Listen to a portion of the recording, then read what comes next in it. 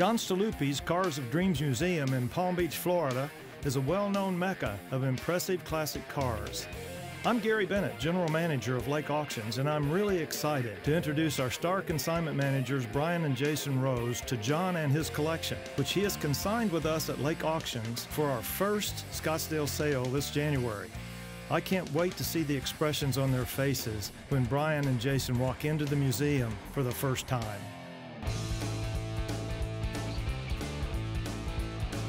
I'm so proud we got these cars consigned out of the John Staluppi's Cars of Dreams Museum. I can't wait to get you guys in there and see these. Let's get in there and check it out. Let's do it, guys.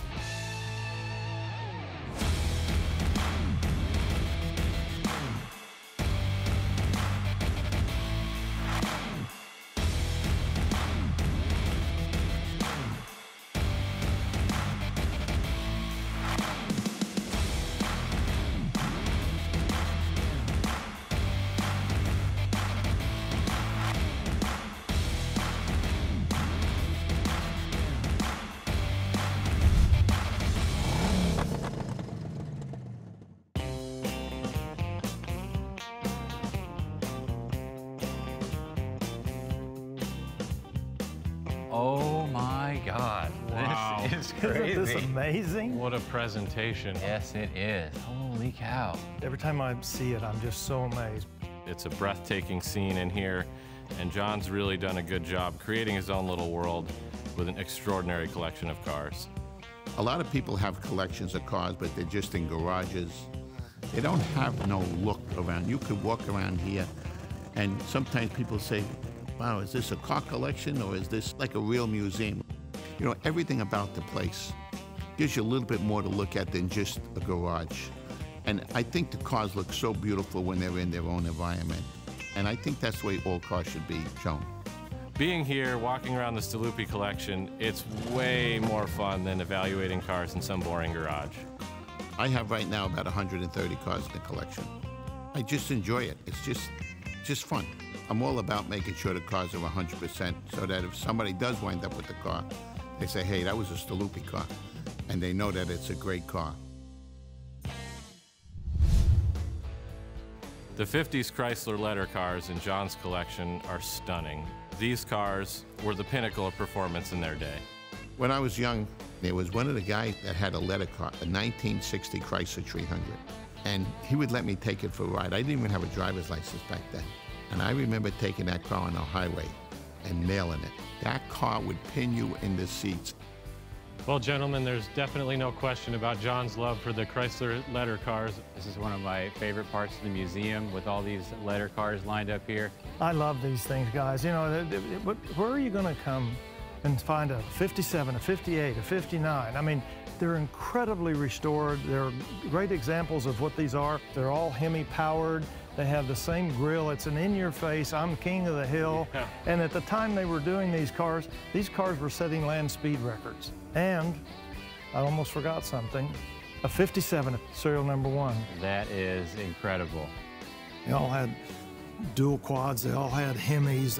They were all automatic, but yet they still were able to set land speed records. They're all spectacular cars. They're all that futuristic look. I mean, he's picked the best color combinations. He's got such a fine eye.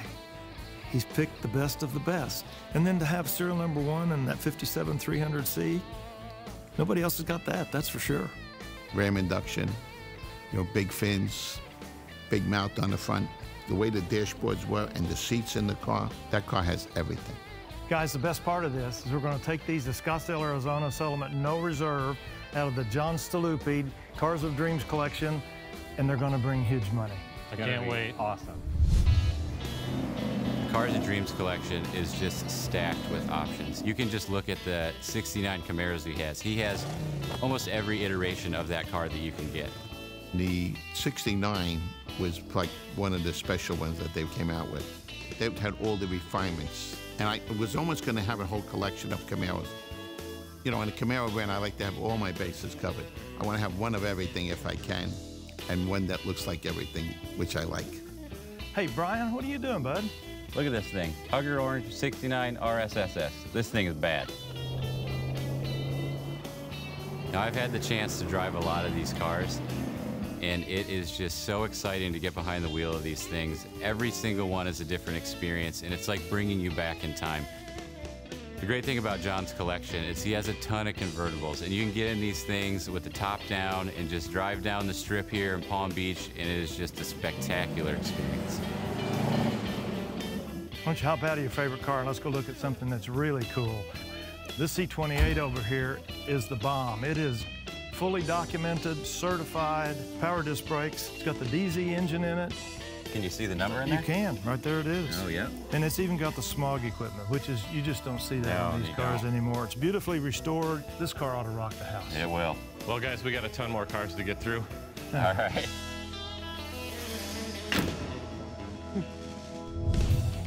John has a spectacular 1966 GTO convertible. It's actually the first year the GTO became its own model and wasn't an option. So I've been a big GTO fan most of my life because of the performance aspect. That's the car today that everybody wants. They really are the bread and butter. Any good collection really needs a GTO. They are just iconic.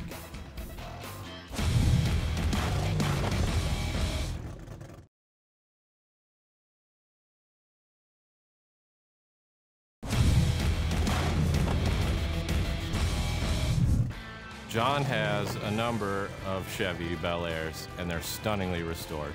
Everyone knows and loves the 55 and the 57 Chevy Bel Airs. Everyone can relate to those in some way, and they're what I would call in the collector car world a true blue chip car. Those are one of the most iconic classic cars of all time, and every good collection should have one. Well, guys, John's collection isn't only about 50s and fins, and here we have a really good example of that. It's a 2012 Lexus LFA Coupe. The 2012 Lexus LFA in this collection is a spectacular piece. It is an exclusive car, being one of only 500 produced. It's an understated supercar. Back when LFA first came out, we weren't allowed to sell them, we had to lease them. And then after a year, Lexus realized it was a mistake because people buy them cars, want to buy them and save them like Ferraris.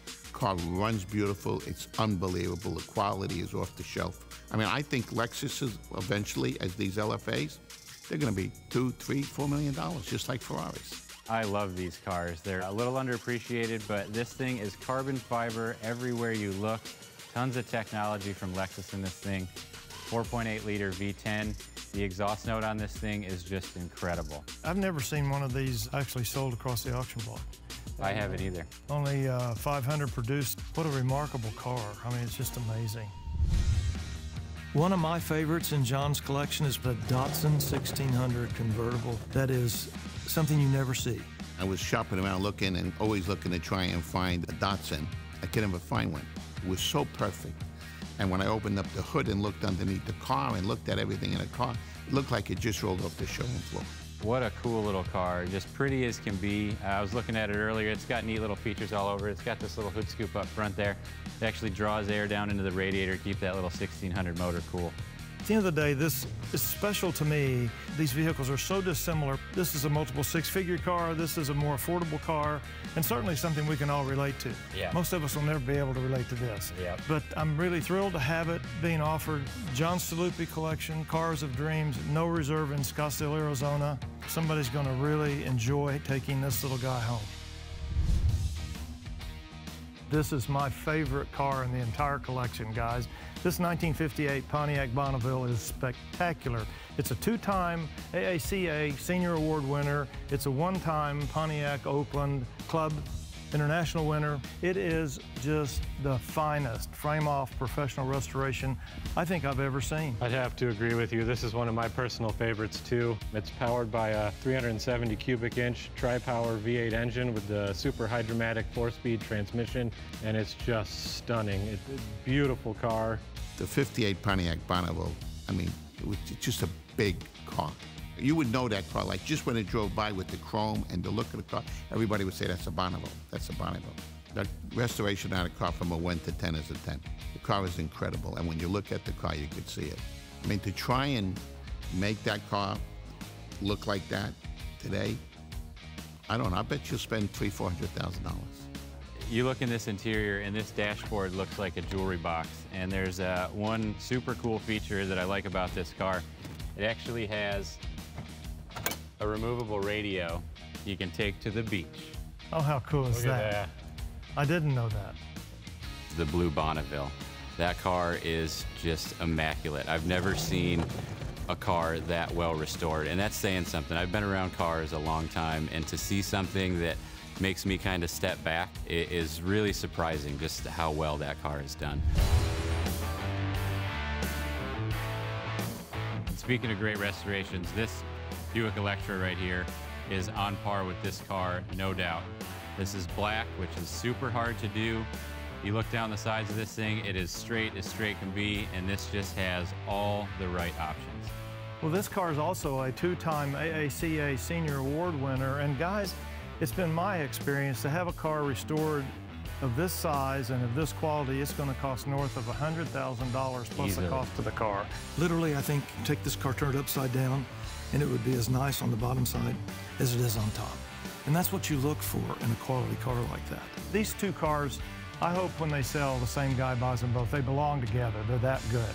This is a big car, and it's got a big engine to back it up. It's a V8 engine and an automatic transmission, and as you'd expect, it's got all the bells and whistles too. With that kind of power plant, I bet she scoots down the road pretty good. Yeah, I bet.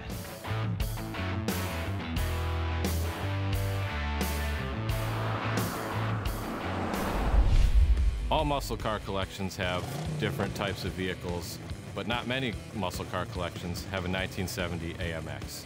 They're an underappreciated car with a big motor in a small body, and they're just a great muscle car. People are missing the boat on those cars when it comes to collecting them. They've got rarity. You don't come across them all that often. Not many collectors have them. And you won't see them on every intersection or every red light. I think they're cool. People ought to pay more attention.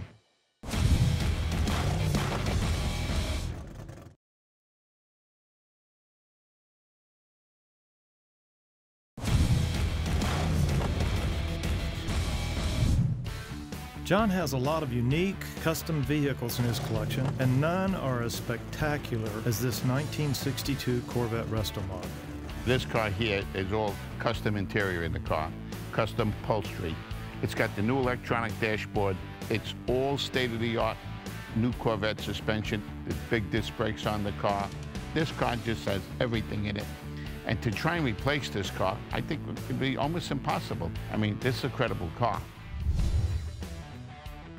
One of the things that's most impressive about this collection is the sheer number of Corvettes. Any number of Corvette you could want, he's got in his collection. Corvettes are the cornerstone of any collection, and the great thing about them is they're a wonderful investment. They hold their value so well. I was a mechanic for Chevrolet, and I used to work on all the performance Corvettes. Back then, you could buy an L88 for probably maybe $1,000 more than you bought a regular car. Now, in L88 cars, I mean, some of these L88s are worth a couple of $1 million. These cars sitting side by side is so unique to me because there's 10 years difference, 58 versus 68, completely restored NOS car versus an original car. When it comes to those two Corvettes, It's remarkable to me how those cars have evolved over that short time frame. the difference is so significant in the way the cars would drive, the way they perform. I mean, the L88's got twice as much horsepower as the 58 has. An L88 is a car that when they built that engine, that car was really made to run. Nobody would understand it. Everybody thought people were cheating. They couldn't be right. They couldn't have that much horsepower. They couldn't do that quick. But that was like a secret weapon that General Motors came out with. And that car today is just mind-boggling. Yet I don't want that being said to take anything away from what that 58 represents and what it really is. So in my mind, that car epitomizes what everybody really wanted back in the late 50s. Both are V8 powered. That's the second generation V8 is a 283 with 2.4s, 270 horsepower. And this is the L88, aluminum block, aluminum heads, race engine, if you will, with over 500 horsepower. Disc brakes versus drum brakes, independent rear suspension versus solid rear axle. In the early days, the Corvette's whole design kept changing. It was much nicer and more user-friendly for the people. Within those 10 years, the technology really had changed. You go back to the 58, it's really a nice driving sports car, got good performance. You go to the 68 and that thing is a straight up race car for the street. They came a long way in 10 years, Gary. I mean, that's a sports car, and this is a race car for the street. It really is. This is one of 80 produced. Yeah. It's a spectacular pair, and to see them sitting here together in this setting is unbelievable. Yeah.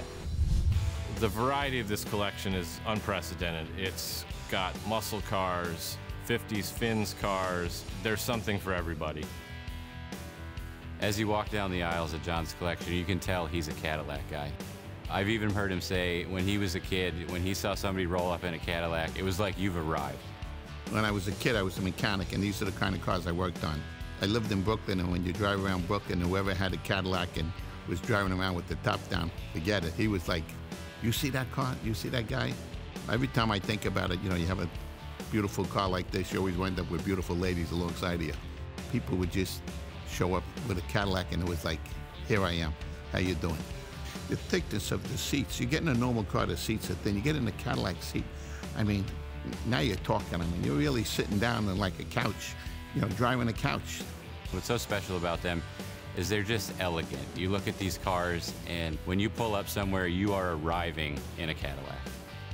In the early days, if you had a Cadillac, that meant power, money. There's nothing like it. He's got some of the finest Cadillac convertibles I've ever seen, and I've seen a lot of cars. He's got a magnificent yellow Cadillac convertible. The restoration quality is off the charts. It's a beautiful color combination. The Cadillacs back then weren't made for performance. They were made for comfort, beauty, and appeal. Take that car to the country club, you get parked right in front of the door every single time. One of my favorite cars is the dual gears. They only made a few of those cars. This particular one has a Hemi in it. They have the look, they have the performance. They seem like they were able to put all the different pieces together. These cars have everything.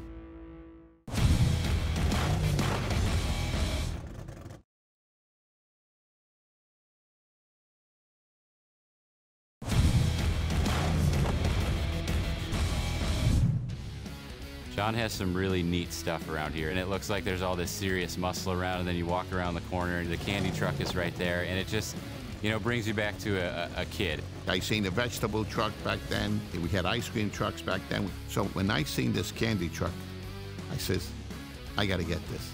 It's got thousands of dollars worth of candy on it. If somebody gave me the truck, it's worth something with the candy. Who wouldn't want something like that? The paddy wagon's a little different. It's very special and very unique, and I remember raising my teenage children. I'd like to have had that when I had them. It's even got a mannequin of a gangster in it. It makes the place a lot of fun.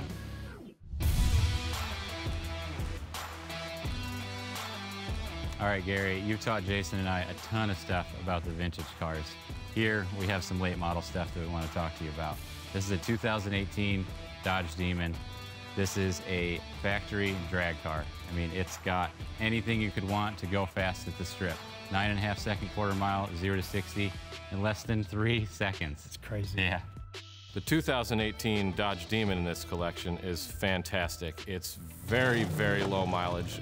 We're talking single digits here. This thing's barely out of the factory. It's got 9 actual miles on it. It's still got some items here in the interior that have never been dealer prepped. You've got some protective plastic on some of the surfaces. If it weren't for the fact that it was so low mileage, I'd like to take it out and run it around on the drag strip. Yeah, I'd like to feel what that 840 horsepower is like. When they first came out, I didn't even take one for myself because, you know, I wanted to sell them to the public. And then the cars became so popular, and I couldn't believe where the car went to and how it held its value. And I believe that that car is always going to hold its value. Those cars are 800 horsepower, some of them, and all you do is hit a switch. It's like crazy. Behind us here, this is more a road car. This is the Boss 302 Laguna Seca, whereas the Demon is built for the drag strip. This would be more for a road course. It's got some trick features to it to make it a little more rigid on the track. It's got a special cross brace in the back where the rear seat is no longer there. It's got a splitter out front. It's also got launch control, so you can just hammer it down, pop the clutch, and she'll take off for you. Over here, that is a 1,000 horsepower Corvette. The orange Yanko Corvette that John has, it's been taken by an aftermarket company that's done a lot of upgrades to it to now make it have over 1,000 horsepower. You know, 1,000 horsepower, it's like, you know, It's unheard of. It's like, you know, why do people don't take horse and buggies to California anymore? You rather take a jet plane because of all the power and the speed to get there in time, and that's what the 1,000 horsepower makes me think of. That's a little flashy for the street and a go-fast car. Yeah, I think this is wonderful, guys, and we're going to sell them all at no reserve in Scottsdale. Yep, can't wait to see them on the block. Yep. I couldn't be more excited about having this collection for our Scottsdale auction in January. Scottsdale in January is the hub of the collector car world, and to have this collection there, Leake Auction being there for the first time, it's going to be great. We're doing it during auction week in January. We're going head-to-head with the big boys, and we're incredibly excited about that. Leake Auctions is very well equipped to handle a collection of this size. We just have this massive bidder base located all around the world due to our partnership with Ritchie Brothers. They came on board about 2 years ago, and we're coming out big time in Scottsdale this year with this collection. I think they really are great car people, and they know the automobiles, and they know quality cars, and they know what's really right. And I think Leake, to be in this business, and Ritchie Brothers, that they're doing this now, I think they should have done it a long time ago. It just seems like a natural fit to put these two together. So I think what we have here is a synergy that is unprecedented and incredibly powerful and destined for success with the John Staluppi Cars of Dreams collection. John is very well known throughout the classic car industry, and we're looking forward to bringing his reputation and just him as a person to some new people. These cars deserve their own look, just like this car museum here. We're trying to make this auction look a little bit different than any other. People could go in, they could look at cars, they could sit down, they could talk about it. They have a lounge to hang out in. We're going to sell John's cars, half of them prime time on Friday and half of them prime time on Saturday. Our goal is to maximize the potential of every vehicle that we have and to sell it. And John gives us the ability to do that.